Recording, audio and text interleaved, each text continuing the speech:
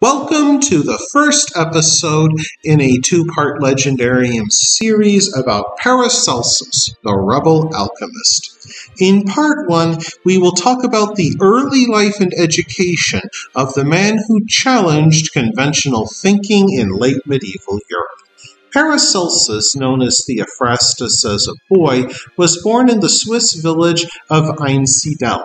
He was the offspring of a mixed-class marriage between the illegitimate son of a knightly family who had become an impoverished doctor and chemist and the bondservant of a nearby cloister. His mother's status rendered Paracelsus a semi-serf. Even at his death, his belongings became subject to claims by the local church authorities who once owned his mother's labor. Sadly, his mother died when Paracelsus was only 9 years old, and his father shortly thereafter moved to Villach, a town located in southern Austria. By watching his father give medical advice and comfort to visiting pilgrims, the young Paracelsus developed a desire to follow in his father's footsteps.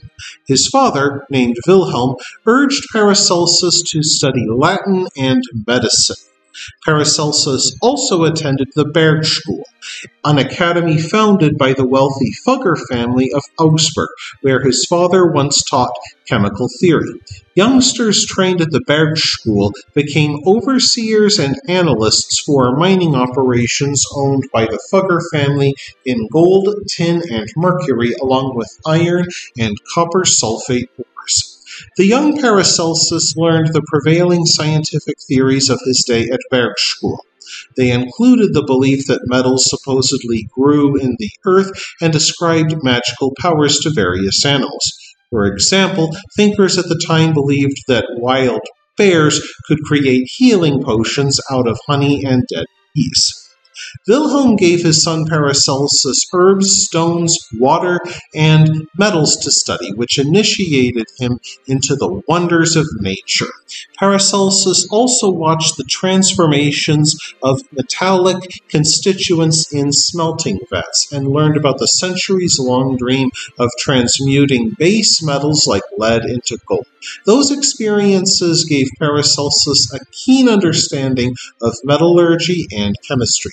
This in turn likely laid the foundations of his later discoveries in the field of chemotherapy.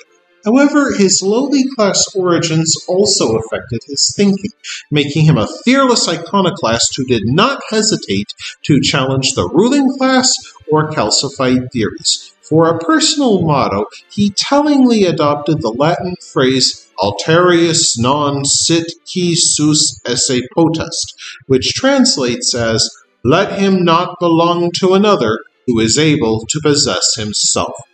Young Paracelsus came of age at a time when the ancient science of alchemy still profoundly shaped European thought.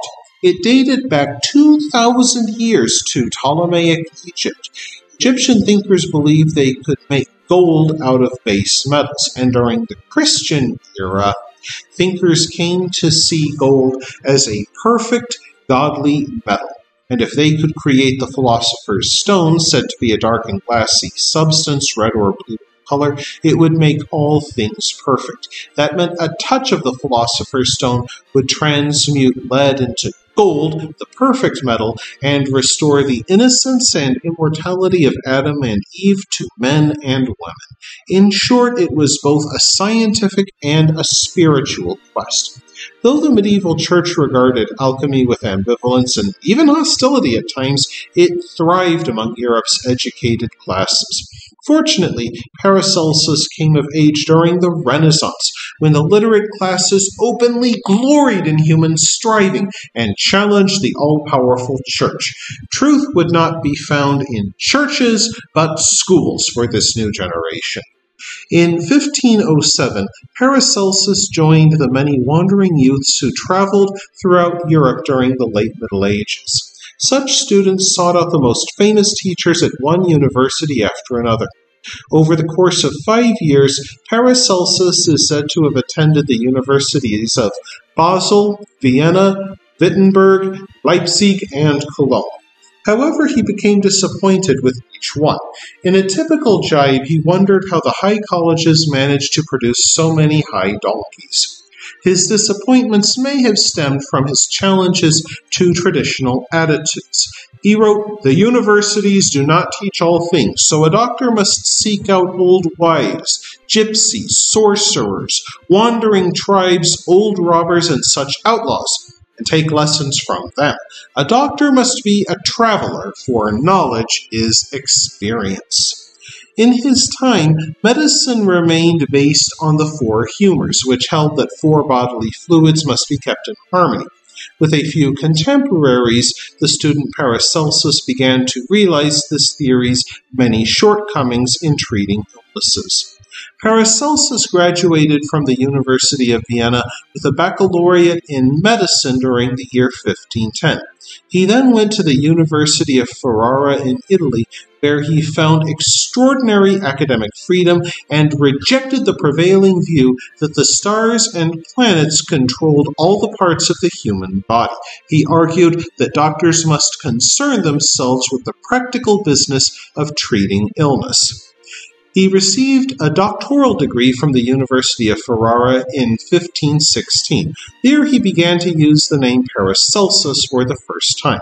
This translated to above Celsus and reflected his belief that he had exceeded the renowned first-century Roman writer Aulus Cornelius Celsus. Such a claim shocked and scandalized the academic community of Europe. Indeed, Paracelsus soon fled Ferrara to avoid charges of necromancy or communing with the dead for evil purposes. Soon after, he served in the so-called Netherlandish Wars as an army surgeon with the mercenary forces that fought Europe's wars. In 1521, he again served with an army in Italy. Though he claimed to have served in Russia and Hungary as well, these claims are not known for certain. Yet everywhere he went, he sought out the most learned practitioners of practical alchemy. Paracelsus wished not only to discover the most effective means of medical treatment, but also to learn more of natural forces. These included magic, which Paracelsus believed that God created, but evil magicians and necromancers misused. He later wrote, "He who is born in imagination discovers the latent forces of nature. Besides the stars that are established, there is yet another imagination that begets a new star and a new heaven." And we will find out what Paracelsus did with his knowledge in the second episode. I hope you enjoyed this installment of the Legendarium. If you did, press like. If you want to see more, press subscribe. And if you've got anything to say, let me know in the comments section. Thanks again for joining me, and I hope that you have a great rest of the day.